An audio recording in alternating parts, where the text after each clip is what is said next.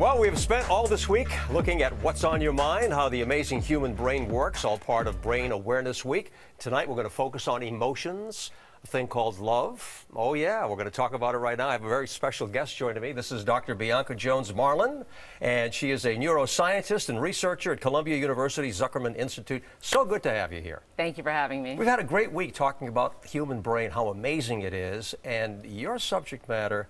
You must have fun, you know, with the research you do about love and all of that. That's great. I have a blast. We're studying love and love in the brain and relationships. You can't go wrong with that. Absolutely. I mean, we all can learn every day, you know, no matter how much you read, no matter what you think you know, there's always something else that's new.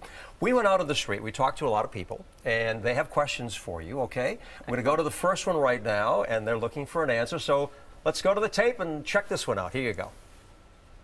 Doc, what happens to the brain when you're in love and it's all about romance? Oh, love and romance. Love what and happens? romance. What happens to the brain? Yeah. Well, when we feel that feeling of love and romance, our hearts begin to pitter-patter. We get butterflies in our stomach. And we think that that's just what love is. But love is actually also important when it comes to releasing chemicals. So chemicals are released in our brain that cause those feelings that we have, the pitter-patter and the butterflies in our stomach. That's all natural. It's all natural. It comes from our body. Our body has prepared us to have these relationships, prepared us to be in love. And it helps us to relax too, right? I mean, there's a natural way of that happening to us. One of the drugs that I study called oxytocin is actually something called an anxiolytic, which means it helps you to relax. It really opens you up to those relationships, whether it's romantic or even platonic. Yeah, exactly. And you know, when you are in love, right, it just gets stronger, hopefully, and deeper and more exciting for you. And I think that combines the feeling that you're talking about. It helps to strengthen these bonds, and these bonds are essential for all interactions we have in our relationships. And they seem to last a lifetime, from what we've seen. Oh, that's what we hope. Okay. We have another question, okay? This is a little on the other side of the fence, okay? Let's check this one out. Here it is. Here it is. What happens to your brain when you get angry, sad, or afraid?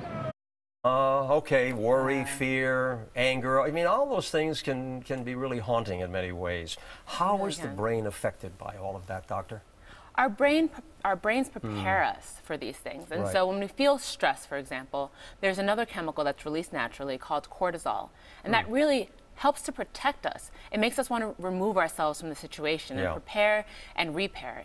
It's really when we're under chronic stress for a long period of time that it really starts to deteriorate our bodies and really cause a burden. How can you reverse that, though? I mean, you know, what do? You talk to yourself? You talk to other people? The brain's amazing, and it's always open for something that we as scientists call plasticity, which means the brain can change, even in adulthood, which is so exciting. It's why I study what I study. And so certainly oxytocin, talking to people, eye contact, gentle touch, these things can really increase that good feeling that you have and strengthen those relationships. And it's really a shoulder to lean on. It allows us to create those shoulders to lean on. Okay, before you leave us, in short, tell us about the power of the brain and the good things that we can do with it. The brain is always open to learning. It never stops learning. And so we can always continue to learn and grow, and specifically with love and oxytocin. Yeah, I mean, that's your field, right? And there is something about the power of love. They've written songs about it, they talk about it, but there's so much power in it, isn't there? There is. Yeah. There is. All right, well, Dr. Marlin, thank you so much for joining us. Thank you, Ernie. Great subject.